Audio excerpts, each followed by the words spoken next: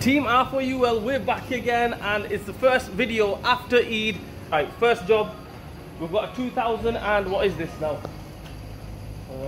Right, we've got a 2008.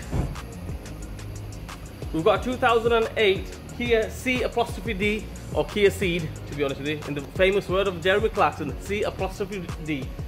Right, we're going to change rear brake pads, brake disc, or brake pads and brake rotors. It's here, let's go. This is a tricky one. So you guys out there, I'm going to show you two ways to do this. One is I think the easy way, if everything comes off.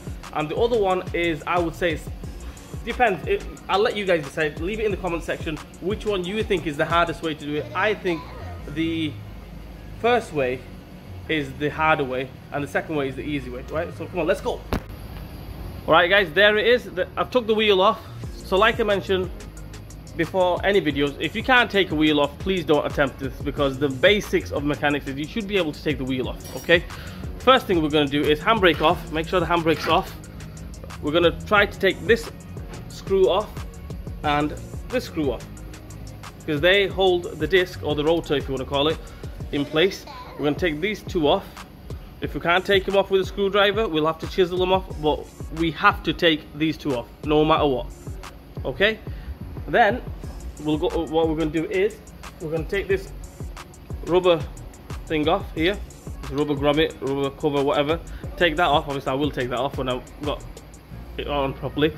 Take that off like that, and you need to find the adjuster, the handbrake adjuster, which is, I would say,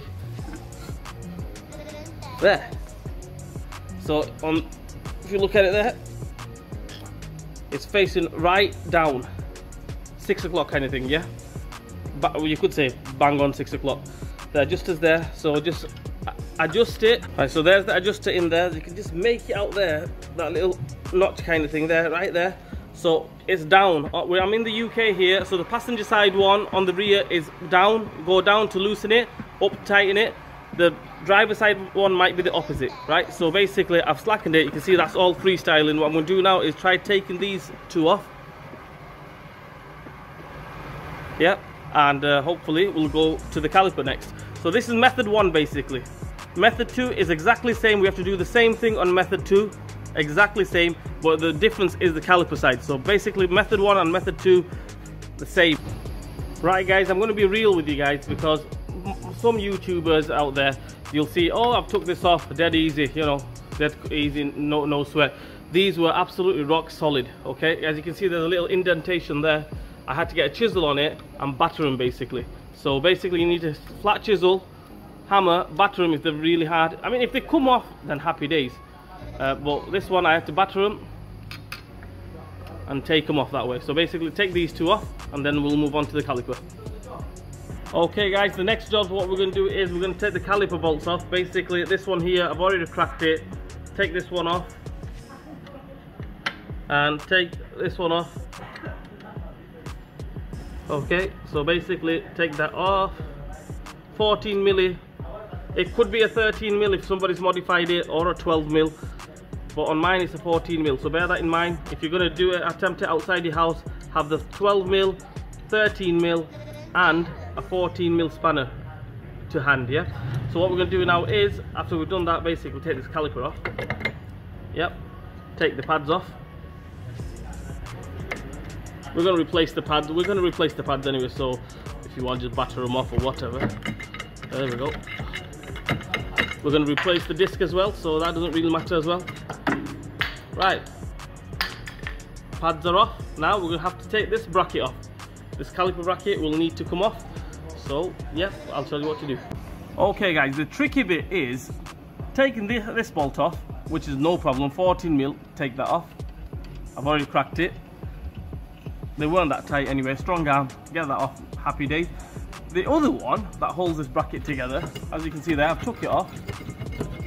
This one bolt off, but it won't come off. The other one is in here, okay? So this is the tricky bit. This is what I said, method one, method two. Method one is basically you get a spanner Hey guys, to take this bolt off method 1 type, yeah, what we need to do is we need to use, if it comes off with a normal spanner, if you're strong enough and it comes off, happy days, all good. But 9 times out of 10 it is really tight. So what you need to do is you need to get one spanner on it, 14 mil, and then you need to get the other spanner on it and interlock it like that, yeah. But be careful, if you slip, this spanner goes into there, then you die, yeah. So that's called the death spanner, okay. So that's why they call it the death spanner. So yeah, so what you do is be careful, and then all you do is, there we go, tighten it up. But like I mentioned, be careful. And to take it off, it's the other one. Yeah. But bear in mind, this bolt was tight. I had to get 2 spanners on it, like a dead spanner of death kind of thing, and then crack it off, yeah. If you want to, you could do it that way, yeah, which I think is headache. Right, because people out there, you won't be able to use 2 spanners, you know, link one spanner onto the other and then crack it. It'll be very hard. What you could do, which I recommend you do, and if it comes off, it makes your job really, really easier, right, is take this one off. Take this bolt off, just this bolt off. So, nut and bolt, basically. Take that off, right? This arm will swing down a little bit, and you can get a strong arm on there. A wrench, socket, 14 mil, just crack that off, whiz that off, gun, whatever. And the whole thing comes straight off. So what I'm going to do is, obviously I've done it, I've tried to, well, I've cracked it the other way, so I could go ahead and carry on taking it off this way, you know, like that. But what I'm going to do is I'm going to take that off as well, right, show you guys that taking it off that way is easier. Okay guys, as you can see here, this bolt is half off. I will be lying to you if I said this bolt wasn't tight. So basically this bolt was tight, same as the other bolt as well, tight as well, right? Both tight, but I would prefer it this way because that way you can, when you get to the caliper bolt, the bracket bolt, you can basically get a socket on there and, you know, take it off easy. So basically we've got a spanner 17 on this side, 17 milli socket on this side, and take that straight off. Wasn't supposed to fall off like that. Obviously I would have the other hand on there, but obviously I've got the camera on the other hand, so yeah, spanner's fallen off with the nut. And yeah, just take this one off, and hopefully we can get to that bolt behind there. Right guys, bolt is off. So if you pull that down, you can see there, you can get to that bolt dead easy. There you go. You can get a ratchet in there, strong arm in there, basically take that off. No problem. Right, that's what I'm going to do now, take that bolt off. There we have it guys, one caliper bracket off. The disc is there, all we do now is give that little tap, that disc should come off. Replace it with the new one, let's go, home stretch. Right, next job, obviously, we have to compress the piston back, the caliper piston back. So get yourself some big dogs or a brake wind back tool, use the brake pad itself, and push it, just push it back.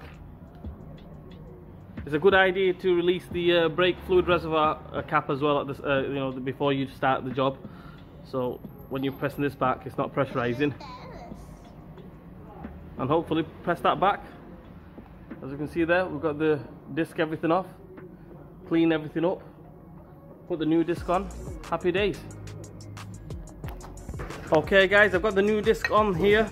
As with all new discs, right, most of them, 9 times out of 10, they have a protective film kind of thing on it, like an oil film kind of thing on it, just to, you know, keep it from rotting away and rusting away while it's in storage. So what you do is get some brake cleaner, give it a thorough clean, some tissue, brake cleaner, clean that out.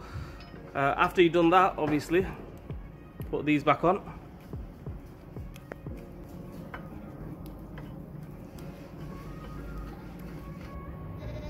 After we've got them two on, before we put the caliper bracket on and brakes on and everything, it's a good idea. What you could do is, because it's all nice and free now, the adjuster's right there, adjust it up, so that way you've got no resistance there, you know, of the brake caliper, brake pads or anything, and you can just adjust it up nice and freely.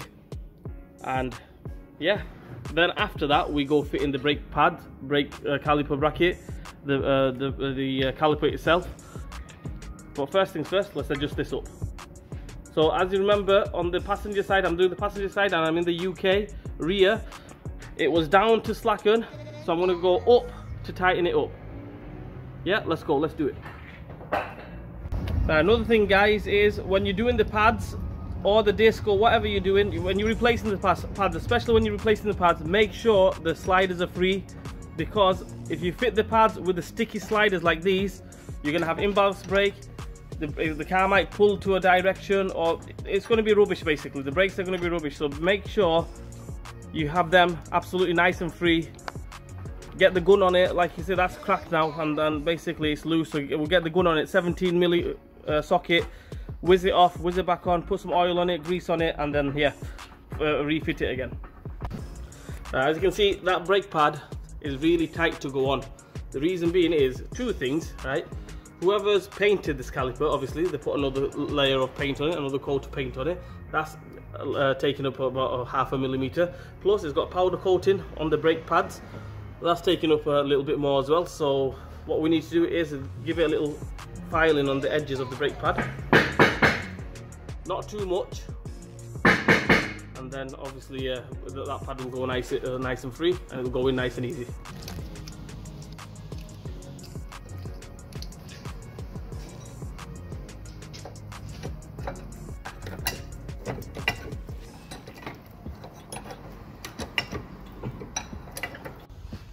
Okay guys, we've got the pads on. As you can see, they're nice and free. We want it to be nice and free. Don't go battering them on, and they're properly solid and everything. So what you do, nice and free. So we've got them on. What we do is put the caliper back on. I'll need two hands to do this because I can't hold the camera and do this. Give me a minute. Right guys, we've got everything back on here now. The brake disc is back on, the rotor is back on, the caliper is back on, pads are back on, caliper brackets back on, everything tight. We've got one more thing to put back on, which is the arm, the wishbone arm, the rear arm. Last but not least, do not forget that, because you might think, well, I've done the job, put the wheel back on. If you have done it this way, make sure you put this one back on, or else you're going to be in big trouble. Anyway, let's go, let's do this. Right guys, that's it. That's how we replace the rear brake pads and brake discs on a 2008 Kia C''D, or Kia Cee'd. It's Kia Cee'd, not Kia C''D. Right, Kia Cee'd. Make sure when we've done it and everything, tighten the wheels up on the floor. Double check it with the gun and everything. No, do it with the gun and then double check it on the floor. Make sure you pump the brakes up. Pump the brakes up a good 10-15 times. Get it nice pressurized and everything. Then take it for a drive. Don't go just take it for a drive and then you hit the brakes first time around, no brakes. Right, we don't want that. If you're doing it on the floor, make sure you jack it up. Put a block on the front. Then put some axle stands on it. Make sure it's safe. Last thing you want is a car falling on you. And yeah, anyway guys, like, share and subscribe to my channel. Hit that bell button. Leave a comment in the comment section. Let's go, Raul TV.